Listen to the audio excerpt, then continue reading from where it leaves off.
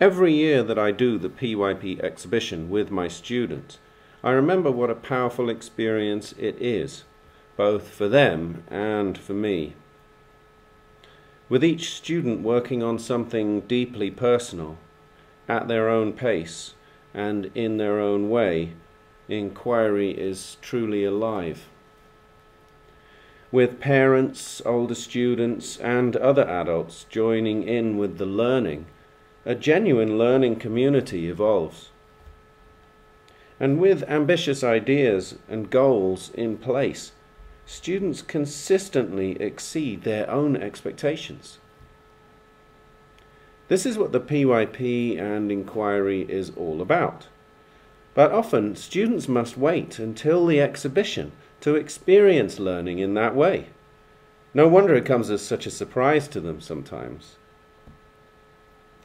As PYP teachers, we must try to make more units of inquiry like the PYP exhibition, and the PYP exhibition like more units of inquiry. We must raise expectations of other units of inquiry, and perhaps simplify the expectations of the PYP exhibition.